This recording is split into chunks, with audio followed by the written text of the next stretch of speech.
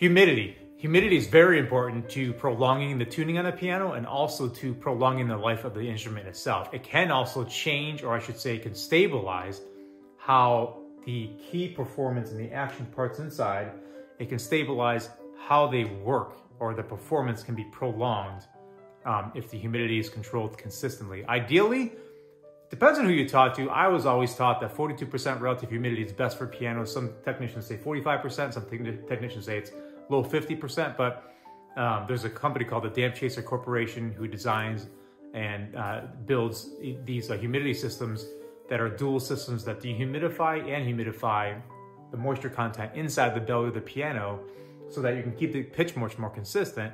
But they recommend it at 42%. So again, I've always used that reference along with my mentor years ago.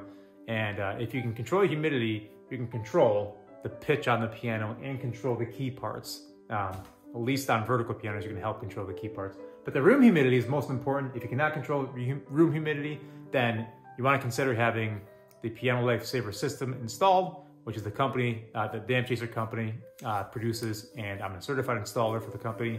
If you have questions, you can let me know. But otherwise, humidity is very important to helping protect your piano.